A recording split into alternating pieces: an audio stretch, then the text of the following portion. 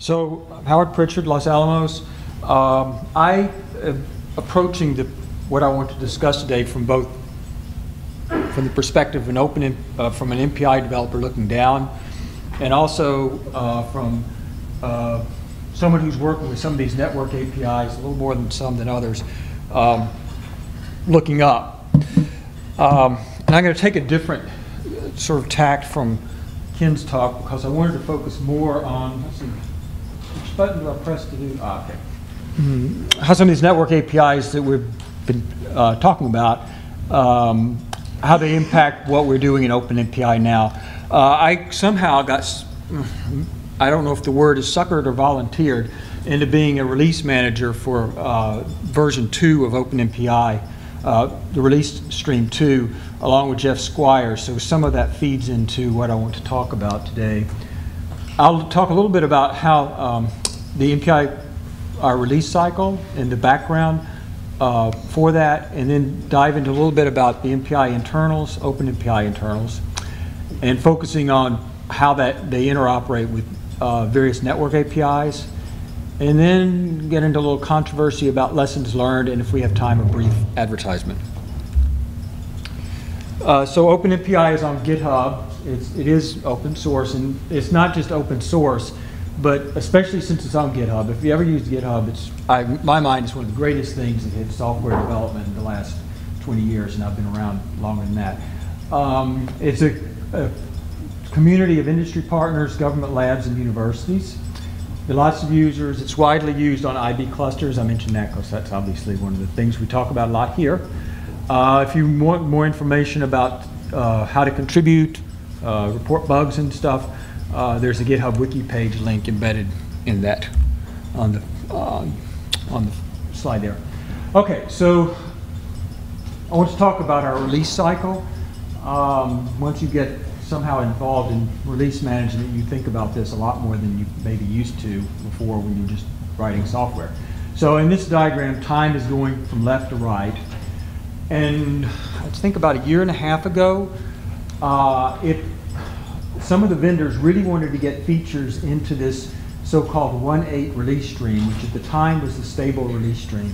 At that time, the way we were doing our release cycles is you'd have a 1.x, where x is odd, is called a feature stream, and then a 1.x plus 1, the even number, was the stable stream. And what we were finding was that it would take forever for our end users or users to switch from what was our release stream to what would be our stable release stream going forward. They would be back 1 or 2 of these releases, and we'd have to be going back and working with like Open MPI 1.4, and it just wasn't working.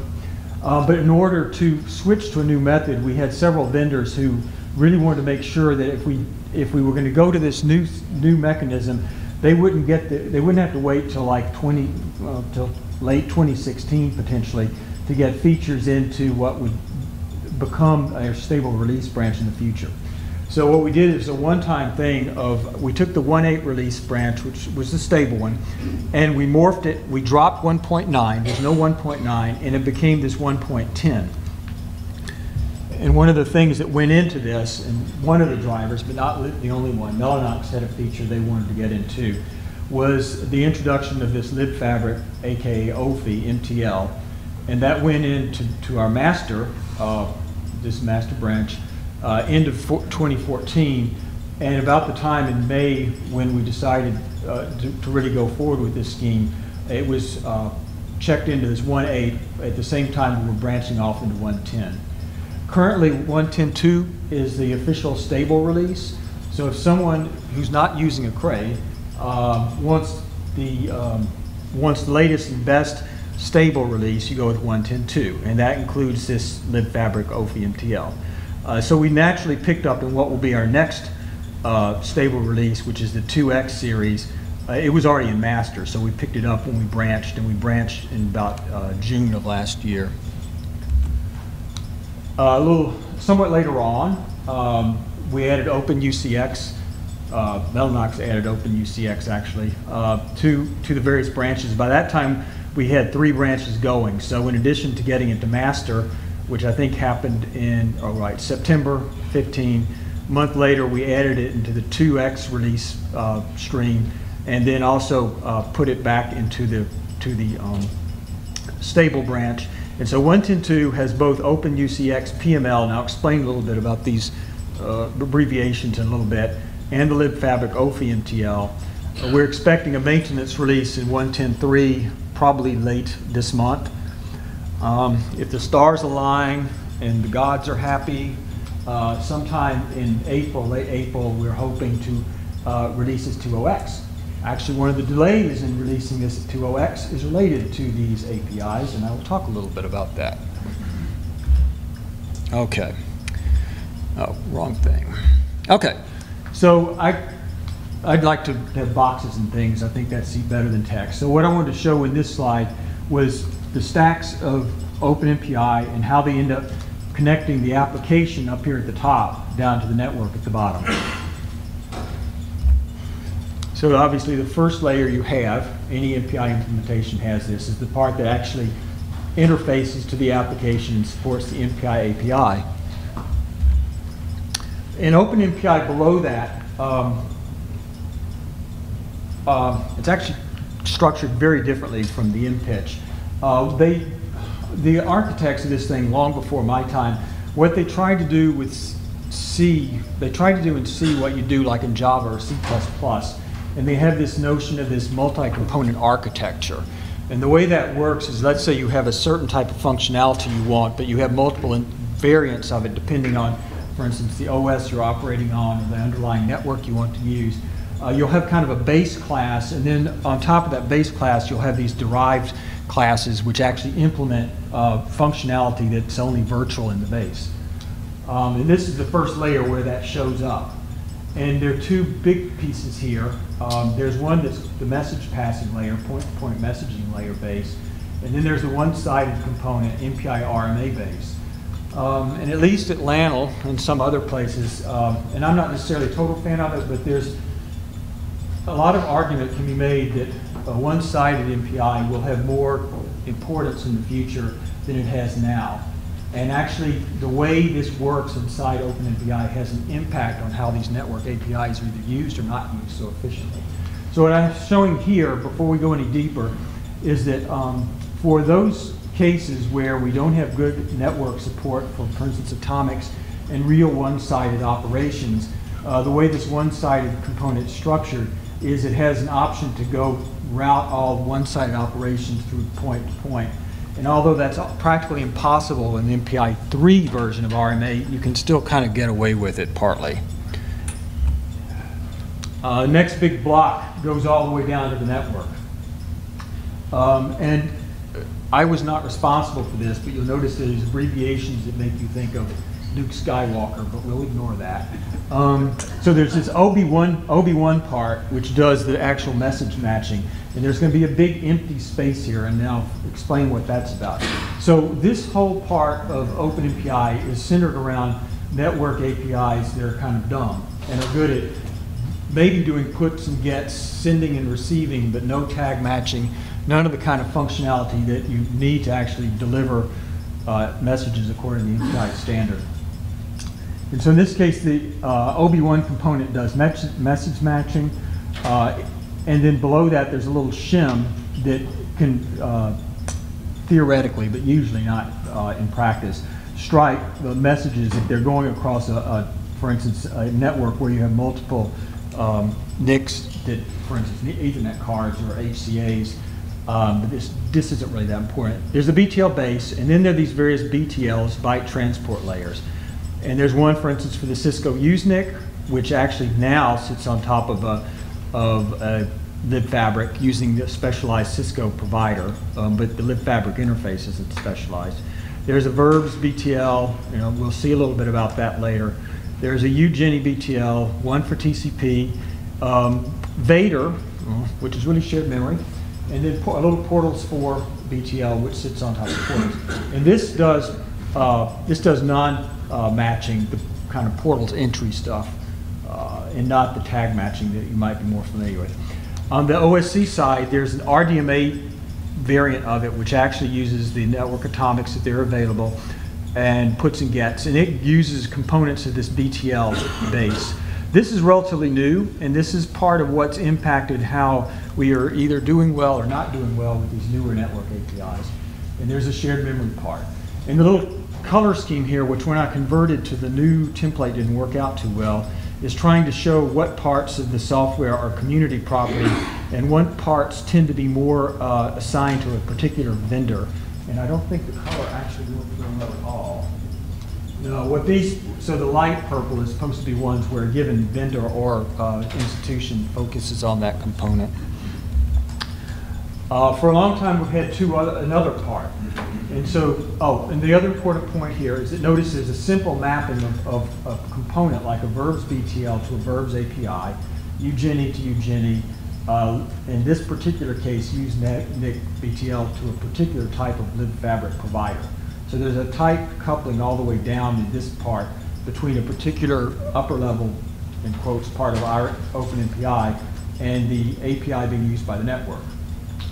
Over here is where the vendor has provided a higher level API which can do tag matching. And so what I was trying to show here, right, there's more of a vendor part of the stack on these, except for Formulas 4, which is a special case. There's more of a vendor component in the stack between the top level application and the network. These things, we call these MTLs, which means message matching or tag matching transport layer. And you notice they're smaller. This one's a special case. Mellanox has both one way using MXM to go down to their MXM library and MXMTL, and then also they have a more direct thing where they've cut out even more of the Open MPI, and they have this little block called YALA. I keep forgetting. These little pieces here are equivalent to this here, but they do no tag matching. This part here would be kind of like what Ken's talking about with their CH4, because there's basically nothing very much between the MPI application and getting down to these components and then straight to the network API. One more block. So this is the, I'm sorry, two more. OFIMTL going down to libfabric. That was the one that was added about last December 2014. And then more recently, the UCX going into Open UCX. And in this case, Mellanox adopted the same strategy here as they did with the YALA MXM component. And don't ask me who YALA is. It's something from Star Wars too. Let's see what else. Oh, okay, now the big difference, and this is what I want to talk, basically is the rest of the focus of the talk. Until these two pieces came in, everything was pretty simple. If you were using, for instance, OmniPath 1, probably this was the preferred block to use, and it just went all the way up. PSM for TrueScale, definitely for Mellanox HCAs, the MXM. So it was nice and simple. Now it's not so nice and simple because of what these two things have going on in them. Two big components I don't show here, but they are very important. Orte and OSHMIM. I don't have time. If we had an hour, I could talk about the Open SHMIM that's in this package, but there's not enough time. Okay, so briefly going back, we've already seen this, libfabric in boxes. This is the thing that I was referring to. Libfabric can go through all these different paths, not just one, potentially. And to a lesser extent, but sort of the same problem, Open UCX over here going through these different transports. They're all InfiniBand centric, but then there's also GENI, and there's also shared memory. Oh, one thing to point out, which will show up, which I can't demonstrate with any of the data I've gotten, is there's actually been a lot of work in the optimization of this for MLX5 with what the developers call accelerated verbs. Okay, lessons learned. So as I told you, I have seen this from both looking from down up, or bottom up and top down. So one of the things we've been very active with Cray is working on a GENI provider. And as far as having this stuff in Open MPI, it's been fantastic because the OFIMTL was not written to a specific provider. I don't think the people who wrote that MTL cared or knew much about portals, which was good because it meant it just worked for us. It was from the get-go, once we got our tag matcher working, we could start using Open MPI to test our provider. What was also nice is that if you were having problems, you could always say, well, let's see if the sockets provider works. And so you could just tell Open MPI or MPitch, we actually use both, to use sockets rather than to use your provider. So I think for people who are developing things like libfabric or Open UCX, this is great. You know, it makes life easier, sort of. You get more bugs reported, but that's okay. For Open MPI developers, it's definitely a mixed bag. One of the biggest is that we're having problems right now with one of these APIs interfering with Open MPI's way of intercepting malloc hooks. The good news is that since well, in this case, both of these, both libfabric and Open UCX are open source, at least, you know, we can work with those developers and they don't have like a black box, which we're struggling to try and work around. But this is definitely something, as you try and add more and more functionality into the provider. Oh, I need to back up. Okay.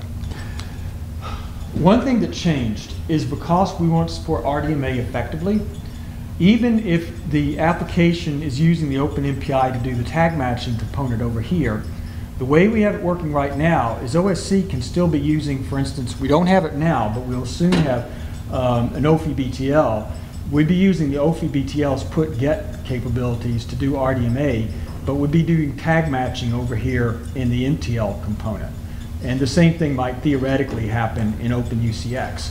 So what that means is we can't just give all the functionality over to one of these components. For instance, if you're having to work around issues with malloc hook interception, if for instance what's going on in here to deal with that causes problems with what's going on here to deal with that, we kind of have a problem.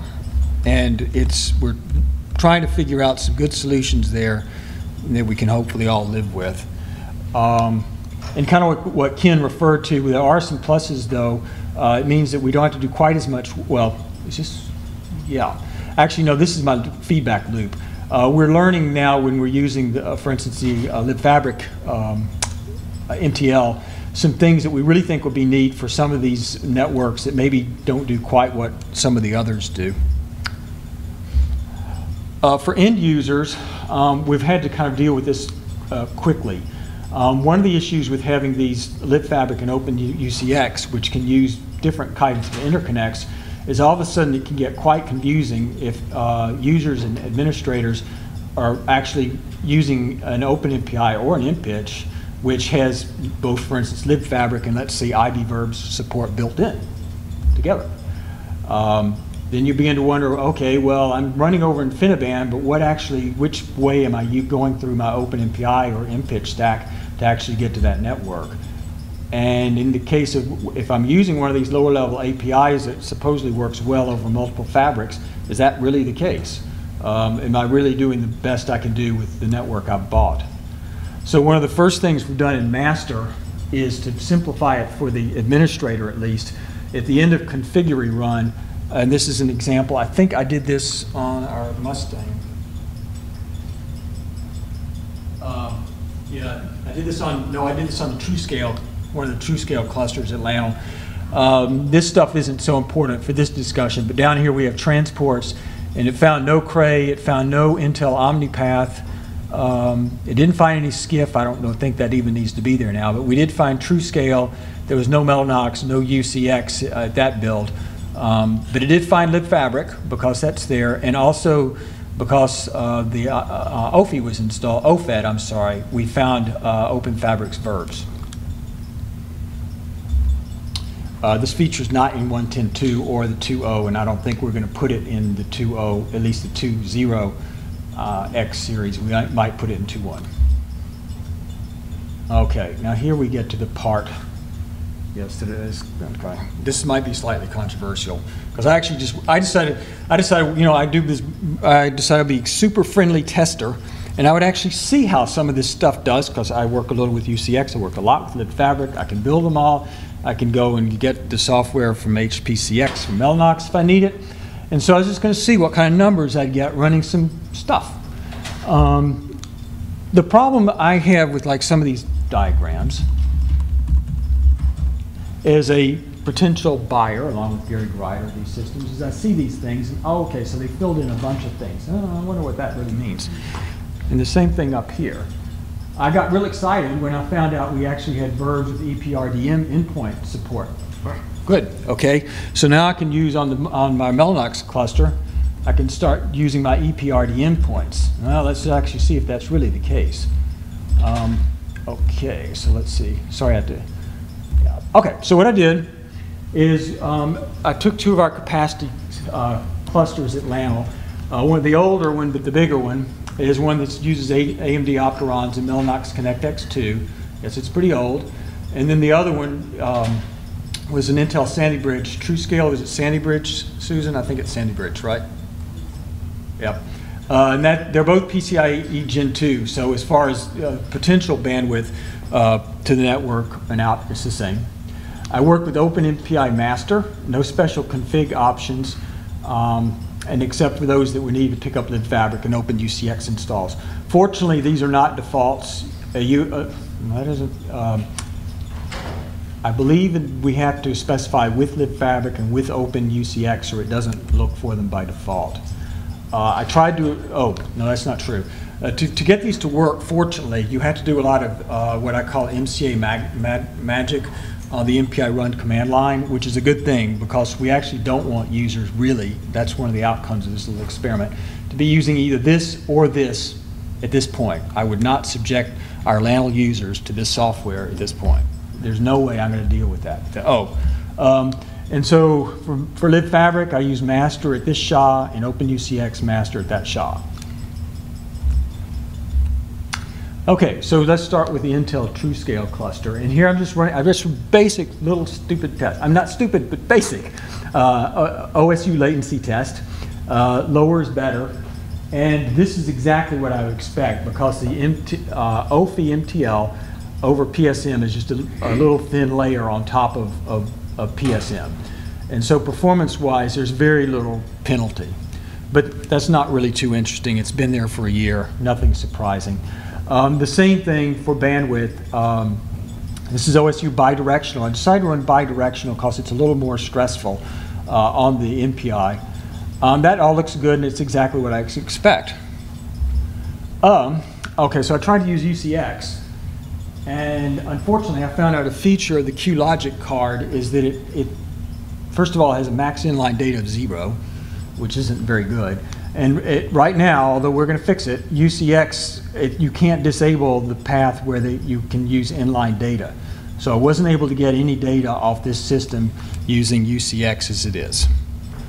Not as surprising, but if you try to use the libfabric's verbs provider, MTL, Open MPI MTL, is a disaster in terms of performance once you switch to using Rendezvous because it's trying to do one-sided and it can't do it. And if I included that data here, the line would be like down here.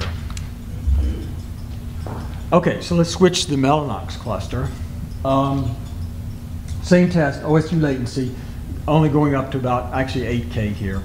And so I have a bunch of different things. I have UCX using RC connections, OFIWG using RC, MXM using RC, YALA using RC. These two are just the same. Remember, they just a little YALA eliminated a little piece of Open MPI. And then OB1, which is the stuff that my colleague at Los Alamos coded up a few years ago.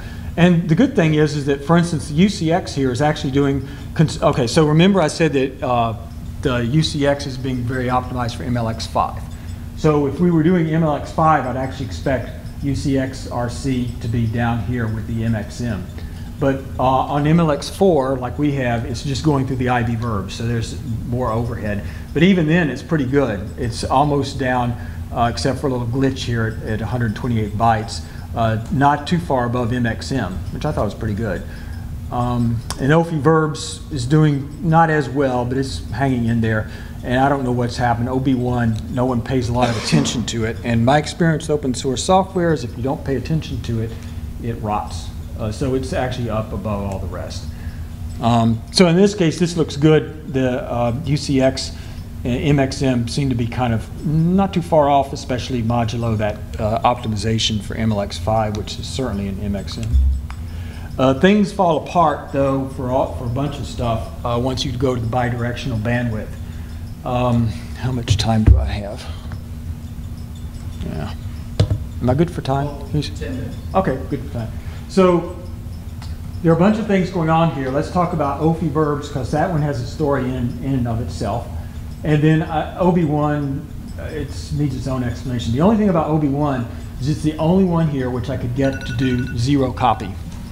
I guess I should shut this off, sorry. I thought I was going to be clever and time myself.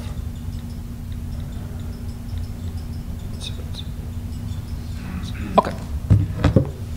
What's happening with OFIWG, though, is important because it actually directly relates to one of the difficulties with using libfabric. What's happening here is it's doing great for eager protocol, but then once it switched to rendezvous, and remember this, we didn't touch the OFI-MTL code at all.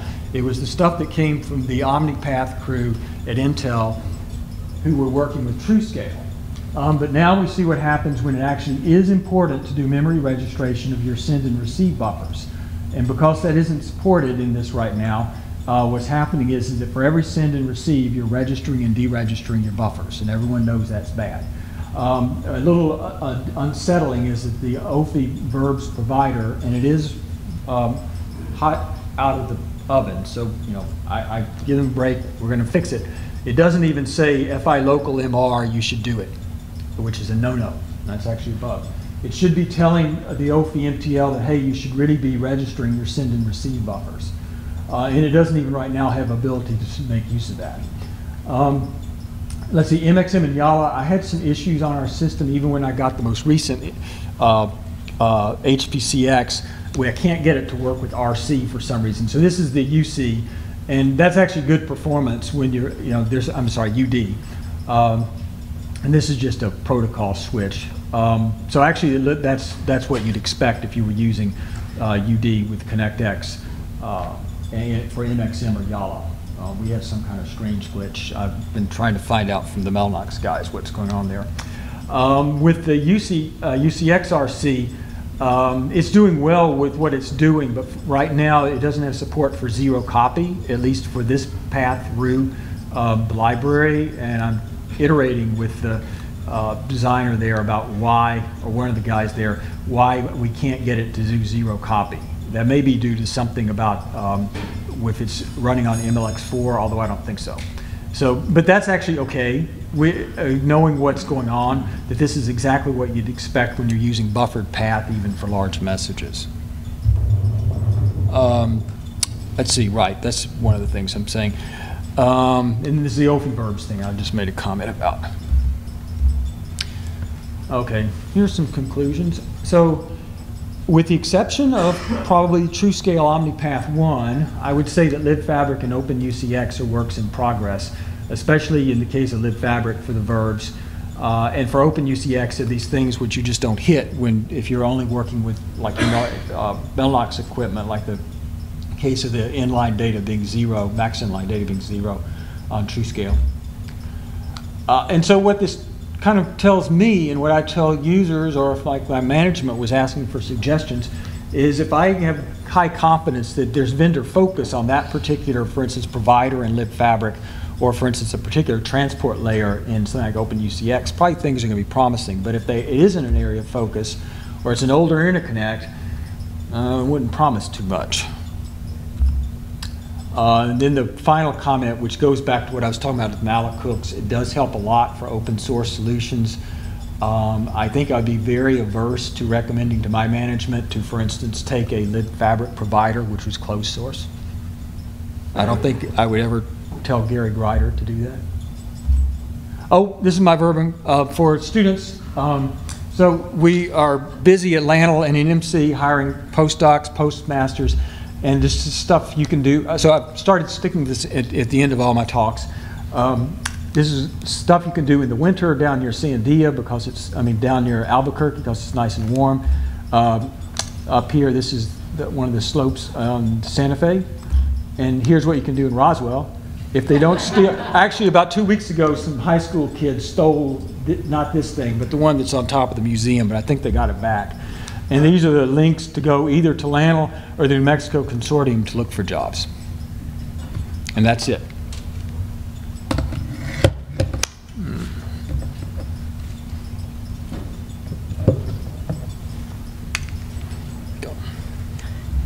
So I have a question a little bit following on Jason's question from last time. So it seems like these MPI offerings are,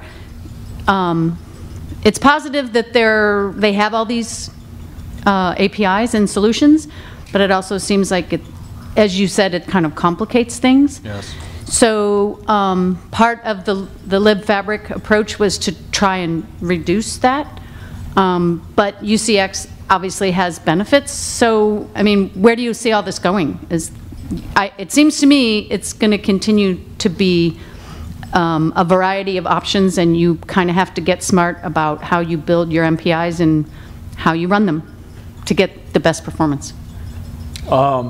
Correct, and also to have the most options among vendors for the solutions for your HPC workflows. So, I mean, I don't see it going away. I think there'll always be at least 2, if not 3, things you need to worry about.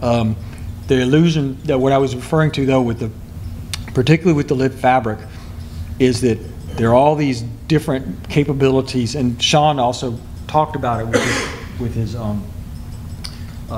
utility provider, but it makes it complicated. Like, I've had experience now with several different things that were using libfabrics, and the one that was the easiest to use was the OFIMTL, because it wasn't like coming from a background that was very specific to a particular network API that had a lot of features.